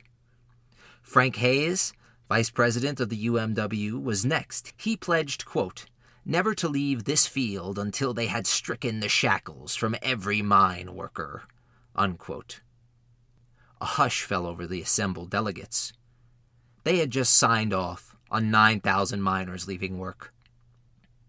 Fear replaced their jubilant mood of only several hours ago. It was in this foreboding climate that, from the back of the hall, a single voice began to shakily sing the Colorado Strike Song. It grew in power and spread to the assembled until, in one solid, gravelly voice, the battle cry of union resounded through the hills and arroyos of Colorado coal country. The strike had been going on for a month when the first National Guardsmen began arriving to defend private property. Already in the deep woods and hills, murders, ambuscades, and assaults were commonplace, and there were even whispers that the Sons of Mali were at work in southern Colorado.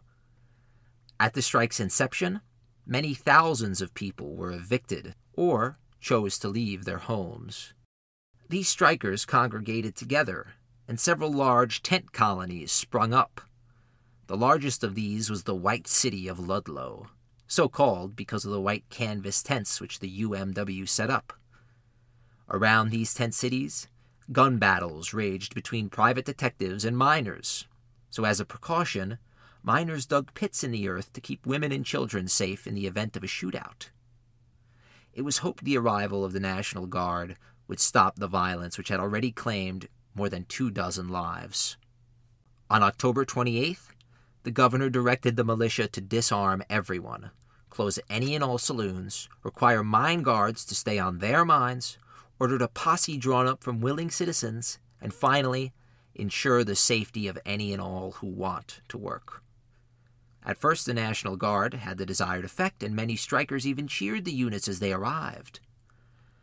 However, it soon became clear there was intense bias among the leaders of this National Guard unit. They enforced their orders unevenly.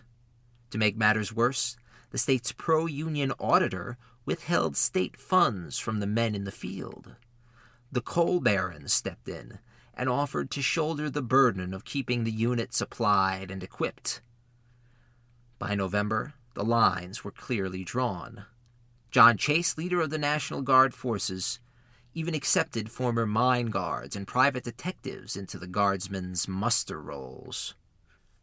Opposing them were thousands of armed miners. Many of these miners had seen combat, having fought in Italy's capture of Libya from the Ottoman Empire, the Greek wars against the Ottomans, the Balkan Wars, and the First Sino-Japanese War. They had already proved themselves equal to the private mine detectives in military prowess. Whether they would engage with the National Guard remained to be seen. For now, both sides bristled and prepared for a possible fight. In an attempt to stop the strike, 3 striking miners met with 3 top-ranking coal executives. The executives could not understand how the strike began in the first place. They blamed the UMW for attempting to bring in outside agitators, and thereby forcing the executives into negotiations. They claimed unions forced workers into not exerting themselves to the fullest, and thus held back many miners from advancing in life. The miners refused to be drawn into a debate on upward mobility with 3 multimillionaires. They stuck to the facts and said the strike was not due to outside agitators, but because of unsafe working conditions and fed-up locals. The miners claimed the owners cared and understood little about the mines they operated. To prove the point, when a coal baron was asked if he had a blueprint to the mine he owned, he responded, quote, "What is the point about that?" unquote. To drive home the fact that these 3 coal barons were divorced from any semblance of reality, another claimed his company pays dearly for every mine explosion. at which a flabbergasted miner responded, quote, "Yes, and we pay dear too, with our lives," unquote. The same miner says later, quote, "You people don't know what is going on. And if you people were in closer touch with what is going on at these mines, I believe you would change your minds yourself," unquote. Did any of these executives take the miners' advice? No. Not until the bodies filled the morgues, forcing their hand. Defending the Union, the miners claimed they were an ultimate good. The Union provided two insurmountable positives. Firstly, it educated and insulated foreign miners who otherwise would have very little experience in mines. Secondly, they offered protection for pit committees. Thomas G. Andrews says pit committees were, quote, "ad hoc bodies that British Americans traditionally formed to present grievances and demands to operators," unquote. These two factors made unionization essential and introduced much more democracy into the workplace. The UMW was simply the official extension of unofficial practices, in which the miners had always participated. The miners argued the union would actually prevent grievances, or at least settle them quickly. Underling for John D. Rockefeller, John Osgood, responded, quote, "Is that just to the operators?" unquote. The governor pleaded with the operators to at least uphold state law, but it was to no avail. Without union recognition, any victory won by the workers could be easily rescinded by the operators, so miners refused to budge. With union recognition, mine operators would be forced to sign closed-shop contracts with quote-unquote undemocratic unions. This was the first and last attempt at a negotiation between operator and laborer before solitary instances of violence devolved into a full-blown war. Following the conference, a letter was penned to Rockefeller stating, quote, "We reached no direct understanding. In fact, we wanted none. Nevertheless, the conference accomplished a great deal of good, as it convinced the governor that the grievances of the men were of a trivial character," unquote. New orders were given to the deployed National Guard. They were to step up arrests of strike leaders, and they would hold most without charges. These strikers would be charged by a military tribunal for their quote-unquote crimes. Commander Chase then issued the notorious General Order 17, which made it much easier for coal operators to import strikebreakers. Crowds of 100 or more were now to be dispersed by National Guardsmen. It was a dangerous sign of what was to come. As winter descended, the tent colonies of the UMW did all they could to keep warm. Every other day, labor leaders were arrested and interrogated with the assistance of company officials. The strike was losing momentum, and the hopes of some sort of coal shortage proved fleeting, as other mines ramped up production nationwide to meet demands. At the same time, pro-union congressmen authorized a federal investigation into conditions in southern Colorado. John D. Rockefeller Jr. testified to Congress. Thomas G. Andrews says that, quote, "His father was so pleased with him that he promptly gave his son 10,000 shares in Colorado Fuel and Iron," unquote. These hearings made both sides look monstrous, as both seemed intent on violence to solve the dispute rather than diplomacy. In February 1914, the governor withdrew most of the militia stationed in southern Colorado, leaving only a paltry force of 200 men, most of whom were former mine guards and detectives. Through the hard winter, the morale of the strikers had been boosted, and Union captains began arriving. Among these captains was Louis Tikas, a Greek miner known for his eloquence and organizing ability. He quickly rallied the morale of the Greek miners and other migrants in the Ludlow tent colony. In early March, Chase was methodically destroying smaller and isolated tent colonies. One woman whose temporary home was destroyed was Emma Zantel.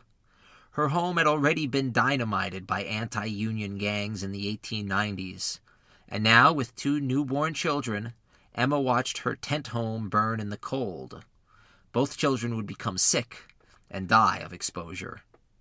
By mid-April, only 2 small companies of 34 soldiers remained under the direct command of Lieutenant Karl Linderfelt. Even though Rockefeller's underlings assured him the strike was, quote, wearing itself out, unquote, the strikers interpreted the militia's departure as a sign that they were winning, and their spirits rose. At this point, armed strikers vastly outnumbered the National Guard, and many of its members were terrified that the miners could assault and wipe out the meager militia. In preparation for such a move, the National Guard took position on the hills surrounding the Ludlow tent colony. It was a recipe for disaster. The strikers were emboldened and the guardsmen were terrified. Both sides eagerly awaited the spark which would begin the fighting. 30 had already been killed in the hills of Colorado. The coming battle, or massacre, was seemingly inevitable. What happened on April 20th is largely up for debate. Here's what we know happened. Militia leaders met with Louis Takacs with the claim that a non-union worker was being held hostage inside the camp. During this meeting, strikers began to nervously, quote, mill about, unquote. This worried Major Patrick Hamrock, and he ordered his men into position in case something happened. A single shot went off, we will never know who fired it, and all hell broke loose in Ludlow. A beautiful spring morning had descended into a full-fledged field battle between miners who had combat experience and militiamen who had the high ground. The fighting contingent of the strikers attempted to lead the militia away from their wives and children, lest they be caught in a deadly crossfire. This idea, likely conceived in panic, proved tragic beyond comprehension. The National Guard descended on the tent colony like a 13th century Mongol horde, but not before raking the tents with Gatling gun and rifle fire. Some miners contend that the National Guard was using explosive ammunition in violation of Rule 78 of the Geneva Conventions. Regardless of their ammunition, guardsmen may have initiated a fire either through inadvertently hitting the miners' ammunition or by purposefully setting the tents ablaze with torches. Either way, there was likely no way they could have known that 2 women and 13 children were under the colony, attempting to hide in the earth from the gunfire which raged above them. Louis Takacs was still meeting with militia leaders Hamrock and Linderfeld when he heard the firing beginning. He understood all too well what was happening. He was a Zouave in his native Greece. He begged that the women and children of the colony be spared. In response, Karl Linderfelt cracked Louis Takacs over the skull with the end of his rifle, and Takacs, alongside 2 other organizers, were shot in the back and killed. In total, at least 19 people were killed, most being unarmed women, children, and strike leaders. Upon learning that their wives, children, and leaders were dead, the remaining miners, who were now scattered around the hills, swore righteous vengeance on the remaining militiamen. A campaign of terrorism and violence, the likes of which had not been seen in America since the Civil War, gripped southern Colorado. The miners used their inherent knowledge of the land to mount fast and effective guerrilla raids. This campaign of devastation is known to history as the 10 Days War. This war was waged above Union leaders' heads, as the UMW had actually signed a treaty with coal operators. However, this wasn't about wages anymore. It was about getting even and then some. The strikers turned soldiers had no uniform, no means of supply, and were armed with hunting rifles and shotguns. Their only recognizable feature was the red handkerchief they wore around their necks. Militia derisively called the miners rednecks, but when confronted by them, militia units found themselves easily overwhelmed. One National Guardsman said the miners were, quote, 10 times better soldiers than we were, unquote. A week following Ludlow, the miners had exacted body for body the punishment the militia inflicted on their wives and children. But the miners, compelled by an unquantifiable blood fury, hungered for more. Thomas G. Andrews says, quote, on the morning of April 29th, 300 Greeks, Italians, Slavs, and Mexicans all figured prominently. At 5:30, 2 shots signaled the strikers that they should sally forth against 6 state militiamen and more than 24 mine officials and strike breakers. At 700 yards, strikers opened fire with steel-jacketed bullets. Forbes's defenders proved no match for the miners. The camp fell in less than an hour." Unquote. The massacre began in earnest. Strikebreakers and mine officials were shot and beaten, and then had their bodies burned beyond recognition. "Remember Ludlow," was the cry of the miners. Peace only came once the women of Colorado had had enough of their state being governed into a war zone. They demanded the governor call on President Wilson to send out federal troops and that the fighting be stopped. The governor, Ammons, remained incompetent at best throughout the Ludlow crisis and helped it along at worst. When confronted by the mothers and daughters of his state, at first he refused to meet with them. After hours of public shaming, he agreed to meet with the delegates with whom the women marched. Even then, the governor claimed he could not ask the president for federal intervention, as the federal government was busy invading Veracruz, Mexico, to protect U.S. assets there. Galvanized once more by the women of his state, the governor finally asked for and was given federal troops to deploy to the southern coal fields. Not wishing to fight federal troops, striking miners did all they could to hasten their destruction of mines and mining equipment before these troops arrived. By April 28th, the U.S. Army was in the field, and the 10 days' war was over.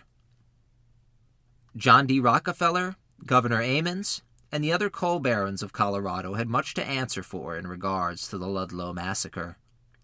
All 3 did all they could to wash their hands of the dead mothers and children. Ammons was called upon to resign, while citizens called on Ammons to, quote, purge, unquote, Rockefeller's company from the state. The Socialist editorial appealed to reason lampooned Rockefeller, writing in verse, quote, "As long as he has the cash to spend, it's easy the people to fool. As long as he builds a cottage or 2 and teaches Sunday school. The toads fawn and the lickspittles kneel. He's worshipped by all the freaks, while the bodies of little children are burned beneath Colorado's peaks. And this skulking, sanctimonious ass, this breeder of crime and hate, with the greed of a jackal and a heart of brass, whines, nothing to arbitrate." Unquote. The murderers of Louis Tikas walked free, and not a single striker's testimony was heard. The military tribunal said that Hamrock had, quote-unquote, erred when ordering machine guns to be used on strikers, and they said Linderfeld was wrong for killing Tikas, but they declined to pursue any criminal charges. John D. Rockefeller felt he could avoid all criticism of Ludlow by sticking to his story and staying in New York, but the anger followed him to the big city. New York at this time was experiencing an unprecedented revolt of the unemployed. Hundreds of thousands sought sanctuary in churches. In response, churches hired street toughs to throw out any vagrants, just as Jesus would have. Police had a difficult time rounding up the roving bands of poor people, but once discovered, they were usually beaten senseless and arrested. Only personal intervention by muckraker journalist Lincoln Steffens ended some of the most terrifying abuses. Upton Sinclair, another muckraker, organized the mass protest movement against Rockefeller. In a more radical move, socialist students at the Rand Institute interrupted church services at Rockefeller's local church. They asked the father presiding over that Sunday's Mass if, quote, Jesus would uphold John D. Rockefeller in his attitude toward the Colorado strikers, unquote. Seeing the protests had followed him, Rockefeller escaped to Tarrytown, a scenic Hudson River escape in upstate New York. Protesters followed him there, too. Village police refused all protest permits and reacted harshly when New York City radicals arrived in their conservative town. It appears they had reason to worry. 3 anarchists were killed when a bomb they had planned to place in Rockefeller's home detonated prematurely. In spite of no personal harm befalling Rockefeller, his reputation was seemingly tarnished. Many leftists referred to events in Colorado as, quote, Rockefeller's War, unquote. Rockefeller had been waging a press campaign to save face, but it was simply not enough. He would have to actually address some issues to get the activists off his back. He hired Mackenzie King, former Canadian Deputy Minister of Labor, to lead a, quote, fact-finding inquiry, unquote. Next, Philip Dray says, quote, Rockefeller formally announced that CFI, Colorado Fuel and Iron, was now prepared to concede certain improvements to Colorado miners, only to learn that many of these privileges were already the law in Colorado, unquote. Rockefeller proceeded to visit Colorado for the first time in his life, and his natural charisma and diplomatic airs worked wonders on the people with whom he spoke. He insisted the absentee capitalism in which he participated was part of the problem, and promised to do better by his workers from here on out. To that end, Rockefeller created a company union for the CFI to better represent his workers. But this pseudo-union failed on many of its promises and participated in bias. Throughout the country, disturbances and rebellions were spreading like wildfire. In Michigan's copper country, 14,000 copper miners struck for nearly a year between 1913 and 1914. Following the assassination of 2 Croatian immigrants, the strike grew increasingly violent. Then, at a packed Christmas Eve party, someone, many claim a mine operator or lackey, yelled fire, causing a massive stampede which killed 73 men, women, and children. Between 1912 and 1913, a similarly violent coal war exploded in Kanawha County, West Virginia. Mother Jones was on site to rally the strikers, later being arrested and charged by a military tribunal. During the course of the strike, over 50 Unionists would be killed by mine operators and Baldwin Felts detectives. I wish I could say these were the last great wars between miners and their employers. But unfortunately, the more violent both sides became, the harder compromise was to achieve. Coal and labor uprisings and wars would continue throughout the American countryside for decades to come, with the largest only just beginning to ferment in West Virginia. We end today's episode with the death of a single man. He was born Joel Haglund, but history remembers him by his chosen name, Joe Hill. Arriving in America from Sweden, he was the third of 9 children, whose father was a train conductor. When his father died young, the Haglund family was at the precipice of financial disaster. But Joe's mother managed to keep their heads above water until her untimely death in Joe's early 20s. Having few prospects and almost laid low by tuberculosis in Sweden, Joe and his brother left for America in either 1901 or 1902. He traveled the country, likely riding the rails, and found himself in San Francisco when the great earthquake ripped apart whole city blocks in 1906. He found work after the quake at a rope factory. At around the same time, he changed his name, perhaps to escape the blacklist. In 1910, he became a dues-paying member of the IWW and participated in the aforementioned Fresno and San Diego free speech strikes. It was during these strikes, and with the IWW, that Joe Hill discovered his true calling, songwriting. He took to the practice quickly and wrote labor songs which are still sung today in union halls across the country. Workers of the World Awaken, There is Power in a Union, and Union Made are but a few of the classic songs written to the popular music of Joe Hill's time. They all follow a pro-union and anti-capitalist message, which was common for most Wobblies to preach. In truth, Joe Hill was amongst a number of, quote, hobo folk composers, unquote, who would go on to inspire folk artists like Woody Guthrie, Pete Seeger, and eventually Bob Dylan. What made Joe Hill famous was the circumstances of his death. On January 10, 1914, John and Arling Morrison were shot dead in a botched robbery. Merlin Morrison, the surviving 13-year-old son of John, claimed the killers entered his father's house shouting, quote, "We've got you now," unquote. No money or valuables were stolen, and no murder weapon was ever discovered. However, before being killed, Arling Morrison managed to return fire and strike one of his assassins. That same night, Joe Hill was in the local hospital seeking treatment for a gunshot wound in his shoulder. Hill claimed he was shot over a quarrel with a woman whose name Joe Hill refused to give for the sake of her quote-unquote honor. This lack of any clear alibi was all Utah authorities needed to arrest and charge the Wobbly with the double murder. Unfortunately for the authorities, Joe Hill had only just arrived, so he had no motive, and the evidence was highly circumstantial. But due to the charged climate of the time, the authorities believed they had found the perfect foreigner scapegoat.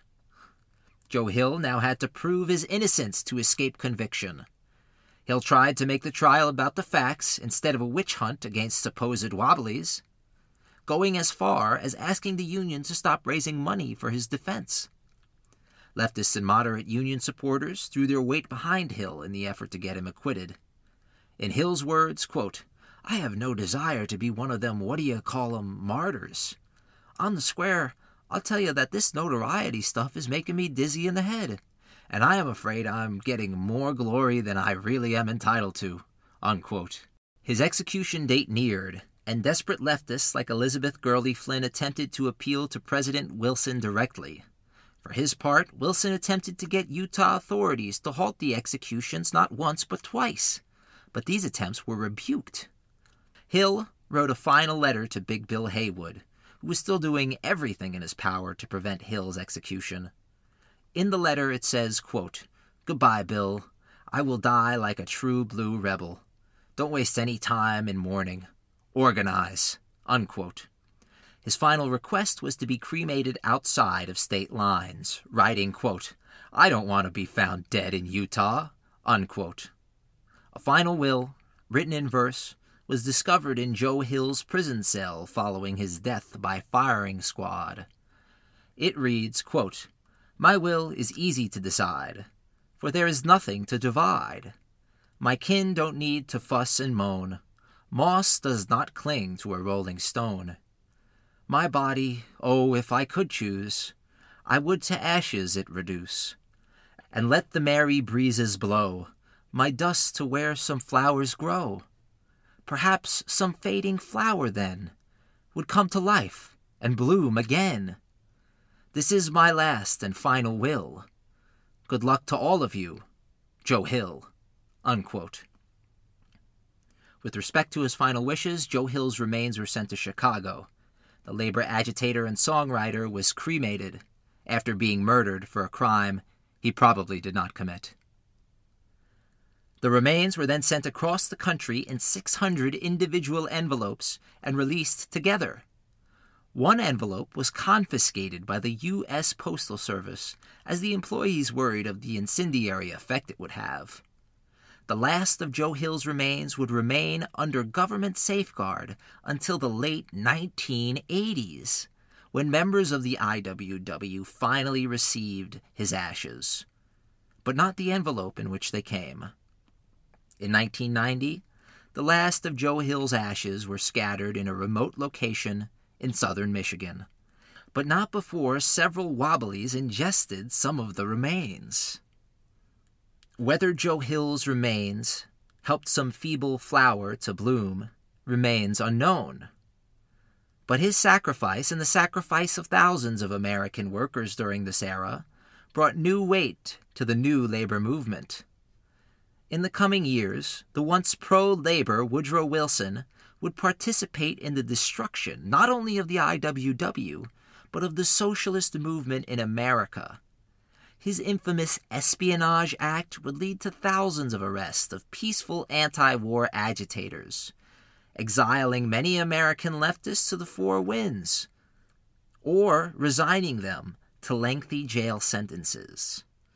Following the war, an era of turbulence would engulf America, and its rivers, prairies, and mountains would be consumed by unimaginable fears. In the next episode of Turning Tides, we'll discuss the first Red Scare, the Roaring '20s, and the Floundering '30s, culminating in the single largest armed uprising in American labor history. 10,000 West Virginia miners would rise in arms against the federal government on the precipices of Blair Mountain. To uncover more of the secret history of America, you'll have to stick around for the next episode. I'm your host, Joseph Pascone. Thank you all so much for listening and for the immense support I've received with this podcast. If you'd like to help the show reach more people, consider sharing your favorite episode, leaving a written review, or just tell a friend who is also a history nerd. The show is powered by you, and without you, I'd just be speaking into space. So thank you, once again. Have a great day, and don't ingest the ashes of your heroes. Please, don't do that. It's hella weird. If you like what you heard today, you can support us by donating on PayPal at Turning Tides Podcast 1. Thanks for the support and thank you for listening. If you like what you've heard, we'd really appreciate it if you take the time to rate and review Turning Tides on whatever platform you use to listen, and share the show on social media. It really helps us to bring the show to more listeners. Thank you guys so much. Thank you to everyone for listening. We'd also like to say thank you to Movo Photo. We use their sound equipment for this podcast, as well as all of our other projects at AntiKs Entertainment. They make great equipment at great prices, and we really appreciate that they make content creating so accessible for indie creators like us. Check them out on social media at Movo Photo, MOVOPHOTO. Thank you again.